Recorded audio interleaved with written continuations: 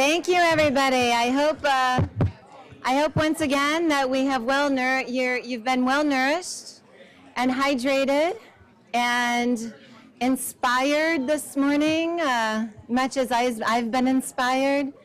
And now I have the pleasure to introduce an amazing colleague of mine, Laura DeStefano, who is our Director of Communications at the National Academy of Medicine. She's been at the academies for several years now and has done some really incredible work with us. And she's going to show you some of the work that she's done with her team and with Sarah. Sarah must have moved. Sarah, she stepped out. Oh, there she is. Sarah Klein. So I'm going to turn it over to Laura to give you an introduction to the first video out of a series of 3 that you'll see today. Hi, everybody. So I'm here to introduce our Communities Driving Health Action Video Spotlight Series. So as was mentioned before, the consensus report called Communities in Action profiled 9 communities that are doing amazing work in advancing health equity by tackling social determinants of health. And so we chose 3 of those communities to focus on and create short documentary-style videos that tell the story of their work. One of the things that the report found is that there are 3 principles that lead to successful community action. Those are making health equity a shared vision and value, increasing capacity in communities, and I am blanking on the 3rd one right now. Oh, and working across sectors. So we hope that those 3 principles come through in the videos. In addition, we just hope that you're inspired by these videos. We've talked a lot about stories of hope and communities telling their own stories. So these are 3 communities that are doing wonderful things, and I hope that you take away a new motivation from seeing them. So I'd like to recognize my colleague, Molly Doyle. She oversaw the production of the videos. And Sarah Klein, as Kimber mentioned, is from Red Glass Pictures, which produced and directed the video series. The first video that we're going to show features Push Buffalo.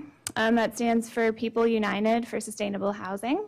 And they work on providing safe and affordable housing for people in the Buffalo area. So if we could play that video now.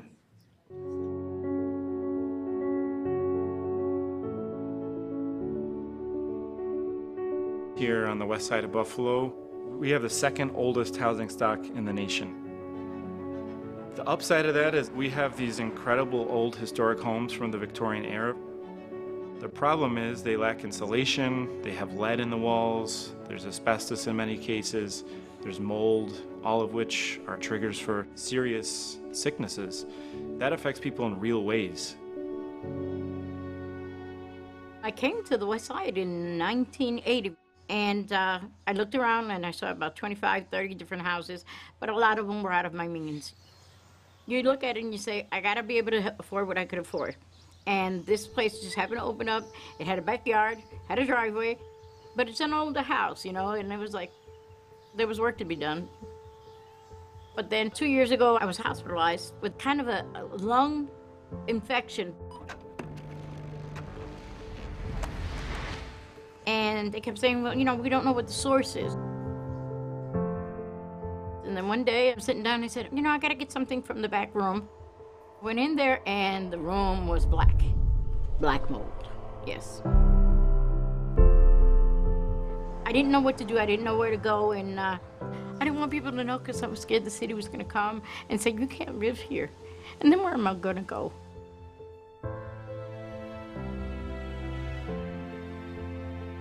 Being trapped in a dwelling that you know is making you sick is emotional, and it carries a lot of weight. And so PUSH started 13 years ago to address comprehensively the challenge of unhealthy and unaffordable housing in our community. Luz needed major repair done. She's also a fixed income with health issues, and she's, you know, it's people like that you don't want to see suffer. I was home thinking, how am I gonna get through all this? And somebody knocks on the door from PUSH. They told me about all the programs that they had. They kept saying, you know, we can help you, there's stuff we can do. Then they came in and it was like, oh, okay, we gotta get a mobile person here. We got people that need to look at your roof, people that need to look at the wall that's crumbling down. I mean, from the moment they came, they made me feel involved. And that made a big difference in giving me a lot of hope.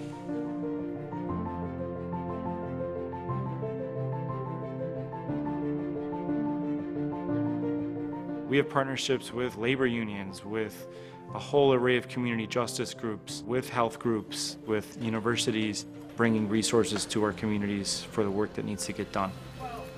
And so we've really transformed hundreds of dwellings in this community from unhealthy, toxic places to live to being quality, affordable housing. That means fewer hospital visits, healthier children, and more wealth building and jobs. What's unique about PUSH is we've really taken cues from the community to do the work that we've done. It's not, oh, look what we can do for you, here's a present. We are real people with real power. And the reason why we're so successful is we've been able to develop leaders and empower people to stand up for themselves. They got me involved in going to meetings and learning the things that I need to do to help myself and to help my community. They gave me a sense of power.